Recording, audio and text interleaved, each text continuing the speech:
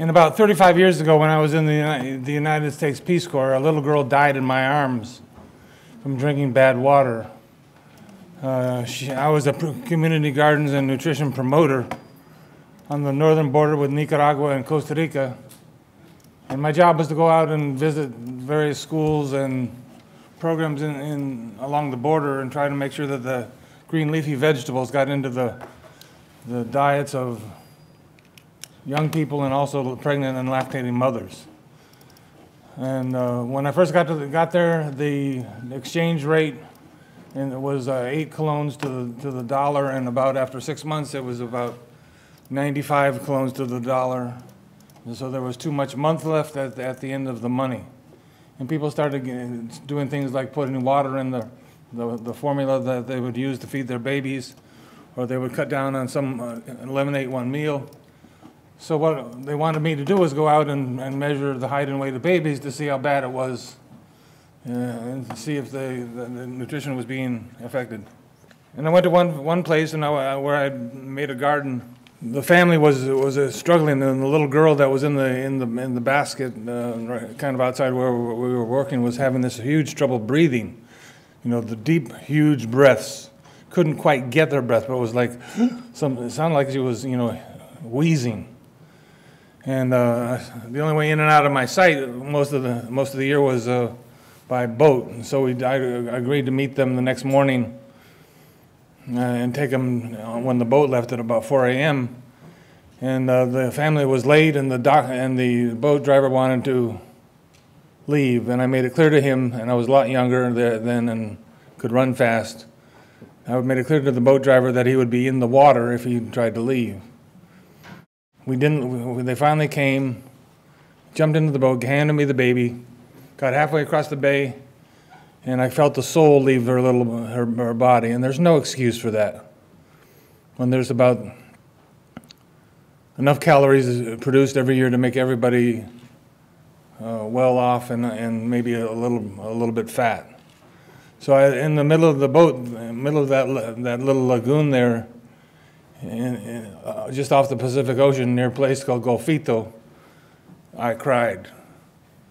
And I didn't know the baby, that family that well, but for me, that little face is always right here, and is a symbol of the poverty that caused most of these problems that occurred all over the world.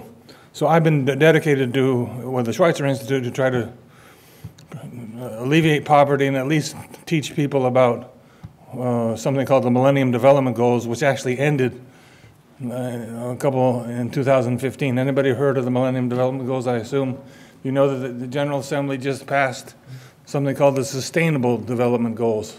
People know that? And that is one of the most significant things I think you can do to support these Sustainable Millennium Development Goals. And it was one of the most important things that the United Nations is doing. They had mixed success, in my view, with the Millennium Development Goals, which just ended. And now they're looking at the Sustainable Development Goals, and of which there are about 17. And I teach a course on that. If anybody's up near Quinnipiac, I'd be glad to have you stop in, and we can talk about that. It's something that I am going to be dedicating my future courses that I will teach at Quinnipiac University, and also workshops that we're going to be doing. The next thing that's going to happen in about 2 weeks from now in terms of teaching people about this is, since Albert Schweitzer was a Nobel Peace Prize laureate, I have the privilege of working with Nobel Peace Prize laureates on a worldwide basis. And the Gorbachev Foundation has started something called the Summits of Nobel Peace Prize laureates, not directly related to the actual people in Oslo who award the Nobel Peace Prize every year, but kind of an affiliation. So Gorbachev thought that if we gathered Nobel Peace Prize laureates from around the world in one spot, we may be able to get some attention. And that, in fact, is the case, except that President Gorbachev is a wonderful politician, but he's also a lousy organizer. And we had a number of events that went fairly well, but we talked too much and didn't listen enough.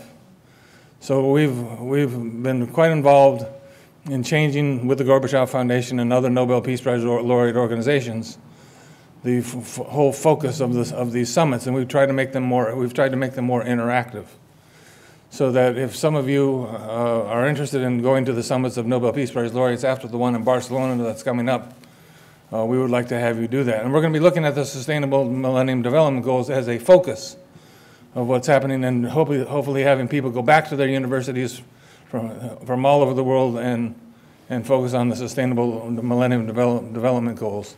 I tried to memorize some of them this morning, but I was too sleepy. But if you look it up, the Sustainable Millennium Development Goals, I think that's what you should be teaching, because it relates to what people are. It relates to what the most important issues of the day are, and especially related to poverty. Now, one of the things that I've been doing. I also had polio when I was little, and a disease called Guillain-Barré syndrome, which turned me into a quadriplegic for a while, is that I think that there should be more emphasis on therapeutic interventions, such as occupational therapy and physical therapy.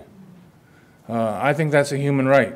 I wouldn't be walking if I didn't get that kind of therapy right now. In fact, my colleague is sitting over here, Signe McGeary, who is a professor of occupational therapy, was on some of my first trips. And some of the kids that we started doing therapy with 4 or 5 years ago are now able to walk a little bit, at least without support. That means that the woman who normally takes care of the person who has the disability in their household does not have to pay attention as much to the person who's disabled. That means that she can become an economic unit. So when you help somebody who's disabled, you get two for the price of one, because the woman who's normally the caregiver gets a little bit of some of her time freed up. And so we also try to make schools accessible to some of the students in a very poor community, because they don't have the money to really build a full-fledged school using block. So I took some pictures. So this is the bottle. These are the schools made out of bottles. And what happens is that we have a community collect bottles, and they're responsible, each family, for collecting 200 or 300 bottles, and they have to put other shredded plastic in them, and we create what we call eco bricks. So there still needs to be support beams there, and there's cement that goes around the block, but in between you can put, there's nothing that's weight bearing. So we're able to put these bottles that are fairly substantial, and we put two walls of chicken wire, and then we put the bottles in between, and then we cover it all up with cement, and it saves us $6,000 per school, which means that a community can afford that. So what we're going to be trying to do is create these bottle schools in the communities throughout Central America, which not only cleans up the environment, but this kind of structure is more can withstand an earthquake up to 6.5 on the Richter scale. So that's another thing that we're trying to do. I want to emphasize the point of that one of the other things we just did was we built a 2-room schoolhouse. One of the results of some research that we did was that normally the place where a kid can get therapy is far away from the school, so they can go get therapy or they can go to school. So we've made a building that has a room for therapy, and then right next door is the school classroom. And so they can go, a young person with some degree of problems with physical disability can go to one spot, get educated, and get the therapy he or she needs to become a functioning member of the society. Thank you for your time.